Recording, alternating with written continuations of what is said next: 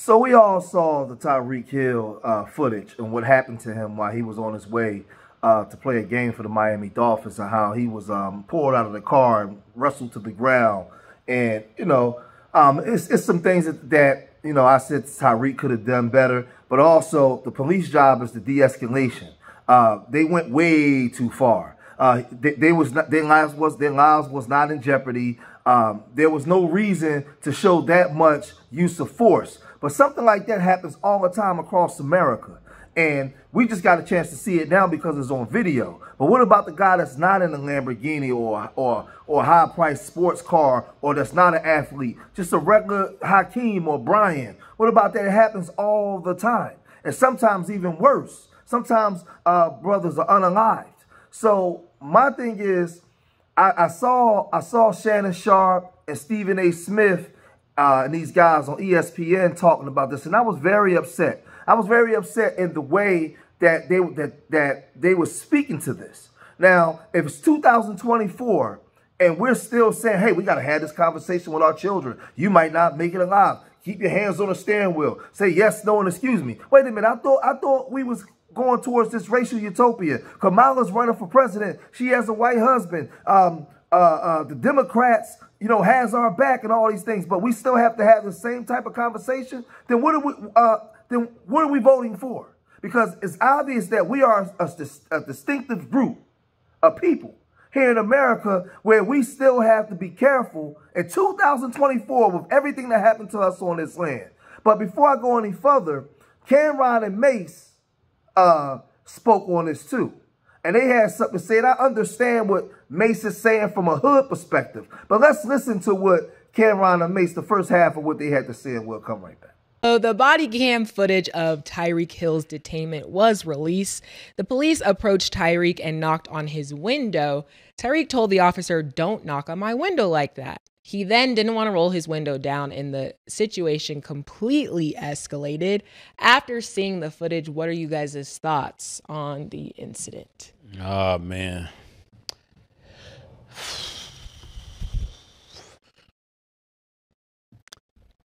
To be honest with you, were they excessive? Yes. Did they overdo it, knee in the back, wrangled them down, face down, etc.? Yes, they were excessive.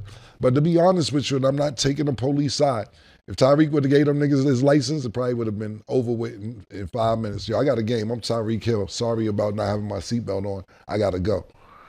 That would have been the end of it. I mean, man, don't knock on my fucking window like that, nigga. Nigga knocking on his window. That's what I'm talking about. That's the aggression. But this is what I'm saying. Just think about it. Sometimes, a lot of times, not just police scenarios or anything, you kill people with kindness. And if you kill them with kindness, they can't say nothing. So if he would have just gave him his license, like, look, I got a game in a minute. Could you please give me my ticket because I'm going to be late? Probably wouldn't have happened. Were they overly aggressive once the situation got out of hand, the police I'm talking about? Yes, absolutely. Knee in the back, putting their arm around his neck, etc. But I'm telling niggas how to avoid that. Because a lot of times we do get angry when you come up to our window. Like, I'll give you a situation with a police officer with me. I already know I'm just not arguing with police. Because like May said, we was talking about it off camera. Right then and there, they're the judge and jury. So if they feel like they should shoot you or tase you or lock you up or whatever, you don't get to tell your case till later. Yeah. That particular moment right there, they get to decide what's going to happen. And, I was speeding. We was racing on the highway one day, and I got pulled over. And the cop pulled me over, and I was speeding. I know I was doing what I wasn't supposed to be doing, etc. But he had me wait for 30 minutes for he processed the ticket, etc. So he's holding my ticket in the hand, and he's giving me a lecture. And I told him, are you going to give me the lecture or the ticket? I don't want both. I don't mind taking one or the other, but I don't want to be lectured if you're going to give me a ticket. He said, you know what, stay right there. I'll be right back. And made me wait another 35 minutes to get wherever I had to go. He's like, I was thinking about which one I want to give you. Here's the ticket. But he wasted an hour and a half of my time. So these niggas you got to realize, these police be mad, they be aggy, they probably not getting the pay that they want to pay. You in these foreign cars, they angry. I'm not saying that Tyreek did nothing wrong, but I'm telling black Americans, these niggas don't like when we styling. So just be careful out there. And especially, you know, we got kids and nephews and cousins and nieces that's young coming up. Y'all need to just relax, don't argue, because 9 out of 10 times getting hostile with the police when you're pulled over doesn't go our way when you're a male or female of color. So then that's where he went wrong, being aggressive. I'm just saying, you told a nigga wild out or don't. That's what No, I'm saying if you're going to be that wild, then know that when you get out the car, they're just matching your energy. That's what they did. You showed a form of aggression, and they just matched it. He didn't mean it, but, you know. So if he was Tyreek Hill, if he wasn't him, would he have gone to jail normally? He went to jail, or he's detained. Point being, Probably would have gotten more than that. yeah, that's a fact. Where we're from, if they tell you get out the car, and I'm like, you know what, bro, I ain't getting out the car. So then you know right there, it's like you, being in the streets. You know, somebody say something to you, and you know you don't want smoke. You take the non-violent approach. But if you take the violent approach when they get aggressive, you can't act like you don't know what happened. You know what happened. So we basically heard what they had to say. But again, like I said, I understand sometimes when you get pulled over, you know, it's a cat and mouse game, man. Back in the day, we get pulled over, we give a fake name. You do what they need. You let them do what they need to do so they can go ahead about their business. But there's a lot of, listen, I remember one time I got into a fight with an officer and the other one threw me through a glass window. They locked me up, charged me with all kinds of stuff. I've been through all that, right? So I understand. As time went on, I understood, you know what, let me just be quiet. I mean, you know, let them do what they got to do, because back in the day, they didn't have cameras. You know, they wasn't wearing cameras. They just say whatever they want to say, do whatever they want to do, and anything can happen. So, you know, it's just crazy. But let's listen to the second half of what Camron and Mase was saying. I do just want to add, though, like, violent or not violent, different outcomes happen to different people all the time. So it's like, even though, you know, like you're saying, like, don't be aggressive, people have different definitions of what you define aggressive as. Because I don't even think he was being aggressive. Like, granted, obviously, I don't know Tyreek Hill personally, and neither do the police officers. That's just him being him. And like you guys were kind of saying, anybody can take that how they want to take that. Yeah, So, I think the point that Killer said was really the point. They're the judge and the jury, so you don't decide. You comply.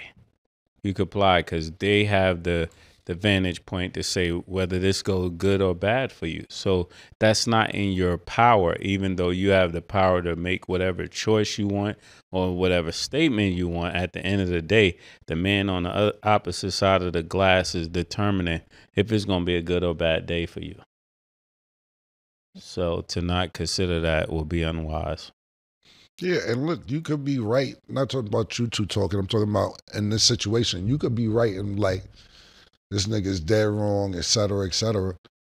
But you ain't going to be able to tell that story till later because you're going to jail right then and there. You know what I'm saying? That's all I was saying about it. Yeah, so I was joking at first, but it's really not a joking matter because this happened to black people all the time. It just so happened that this is Tyreek Hill and we got to see it, but far worse have happened to males and females. yeah. It's a video out now circulating on social media, and it's a white cop going through a traffic stop. And he's like, he knows the law, but he's white, and he says, look, I'm so-and-so. I don't remember the verbiage, actually, but he basically tells them at the window, look, I'm so-and-so, I know my rights, and I have the right not to answer any questions, yada, yada, yada, yada, yada. So the cop says, okay, cool. So the cop asks him for his license. He gives him his license. Then he asks him, was you drinking tonight? The nigga just looked straight. He already told him I don't have to answer no questions. Mm-hmm. And the cop gave him his license back and kept going. That's not going to happen for you, black people. It's not going to happen for you, bro.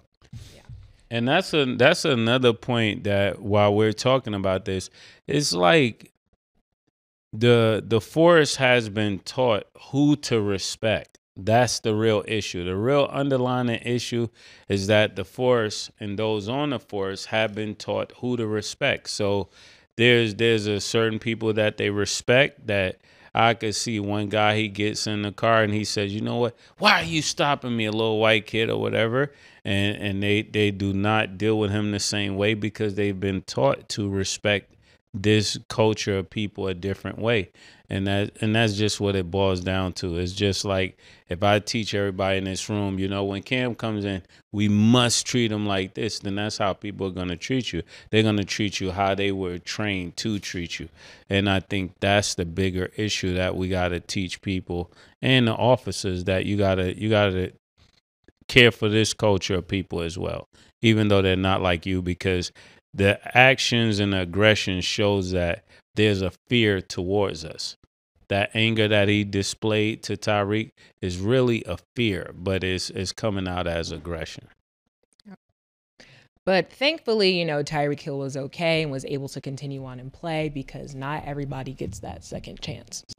I'm going to do a live stream, and I'm going to double down on what I'm saying, because I was very disappointed in some of the things that hearing our people talk, the way we talk about this.